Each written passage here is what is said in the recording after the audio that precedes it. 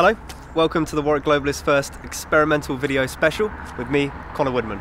For this first video, I want to address not an issue at the University of Warwick, but an issue at the University of Oxford, namely the Rhodes Must Fall in Oxford campaign. Rhodes Must Fall in Oxford is an offshoot of its namesake campaign in the University of Cape Town in South Africa. Started up this year. Its primary demand is for the removal of a statue of Cecil Rhodes at Oriel College. Cecil Rhodes was a late 19th century British imperialist, mining magnate, died one of the richest people on the planet. But Rhodes Must Fall in Oxford doesn't just want the removal of his statue, it's also a broad decolonial movement, which is to say that they want to identify, confront and tear down structures of institutional racism, Eurocentrism and white domination in Oxford, which has long been at the heart of the British intellectual colonial project. Now, that project only finished about, 5-6 decades ago formally. Before that, for hundreds of years, Britain was one of the primary movers on the global stage. So it therefore seems unlikely that that project, the beliefs which legitimated it, the structures which sustained it, seems unlikely that they would have crumbled completely in the last couple of decades. And in fact, that's the central contention of Rhodes Must Fall in Oxford, namely that the legacy of white European domination is still with us today. Now, I think that that central contention has been proven utterly correct by the reaction that we've had in the British mainstream media. And there are two aspects of this that I want to talk about in this video today.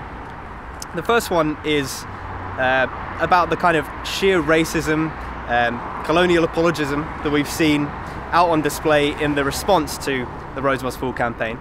I'm not just talking about the comments underneath articles or the death threats that Rhodes Must Fall in Oxford campaigners have been receiving, but literally the direct responses of some of our mainstream media commentators. It goes across the political spectrum. So on the one hand, you've got people like the deranged climate denier, James Delingpole, former writer of The Telegraph, who came out on the internet to remind Africans of, quote, what a complete and utter toilet their malarial continent would have been if it hadn't been for all the explorers, miners, and pioneers in the 19th century who brought civilization, the rule of law and economic progress. Hashtag Rhodes Must Rise. And then you've also got people like Nigel Biggar writing in The Times who said, quote, there's no doubt that Rhodes saw the British as civilized and native races as not, but he had good reason to think that.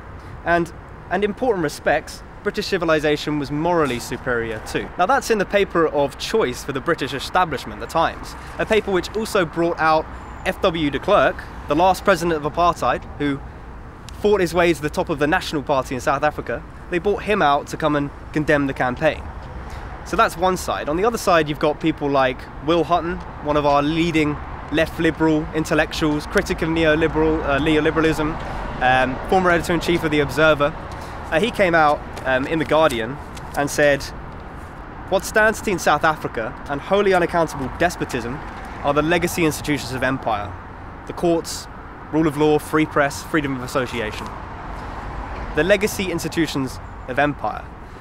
There was no free press under the British Empire, and under apartheid, which stemmed directly from British rule and incidentally was supported by the British and the Americans up until the late 1980s, there was no free press either. The only reason there's something of a free press in South Africa today is because of a decades-long guerrilla struggle waged by the ANC and massive military intervention in Angola by the Cubans. And what legacy institutions is he talking about? I mean, he must be talking about the institutions that men like Cecil Rhodes laid down. Maybe he's talking about the amendment that Rhodes put forward in 1890 to the Masters and Servants Act, which reintroduced flogging for black servants. Or maybe he's talking about Rhodes' 1892 Franchise and Ballot Act, which eliminated African voting rights. I mean, Rhodes has been called the father of apartheid, and yet, according to one of our left liberal leading intellectuals, he's all that stands between South Africa and wholly unaccountable despotism. The mind boggles. The second aspect of what I want to talk about today is the sheer stupidity that's been on display in some of the arguments that commentators have been putting against the campaign. There have been a chorus of voices condemning Rhodes Must Fall for wanting to cleanse history, to quote John Simpson, who was writing in another one of our left-leading journals, The New Statesman. The point of the campaign is exactly and precisely the opposite of wanting to cleanse history. It's about recognizing the crimes of the past and their continuing effects on the present day. crimes which, let's make no mistake, are routinely downplayed and ignored in mainstream discourse. Let's take some examples in Britain. How many people in Britain are aware of the fact that the UK government was the cause of a famine in the late 19th century in India which killed tens of millions of Indian peasants? How many people are aware of one of the primary causes of problems in Iran today is the overthrow of a democratically elected government there in 1953 by the CIA and the MI6 services? People generally aren't aware of these facts, and those are just two of many. And the culture which sustains this trivializing of these important crimes, the crimes that we should recognize, is symbolized precisely through things like the statue of Cecil Rhodes in Oriel College. The statue represents a silencing of his tens of thousands of black victims, whilst the person who oppressed these people is valorized and celebrated. And I just want to quote something from 2003 from British historian Mark Curtis, who said, "The reality of British policy is systematically suppressed. Whole episodes in Britain's history have become severely ideologically treated. What has happened is akin to the destruction of history."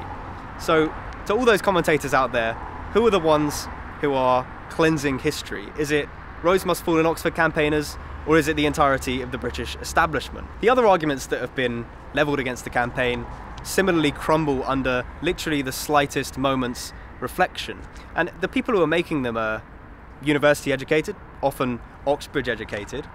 You expect them to be able to critically assess their arguments, which leads me to my conclusion that basically there are two alternative explanations for this phenomena that we've seen in this kind of media barrage. One is that the people who are putting forward these arguments, that are peddling this crap, really truly believe it, and they can't see the fallacious nature of the arguments that they're putting forward, in which case they're idiots. The other alternative is that they're well aware of the fallacious nature of their arguments, but they don't care. They just want to discredit the campaign, and they're hoping that no one's paying too much attention to detail, in which case they're propagandists. These are the two options we have. Either, on the one hand, the entirety of the British media class are propagandists, or they're idiots. I'll leave it to you to decide which one. Either way, Rhodes must fall, and the mainstream British media should fall with them. This has been the Warwick Globalist. Do check us out on warwickglobalist.com. I also wrote an article on this very subject. You can find it on the perspective section. We're also calling submissions for our second edition of the year on mental health.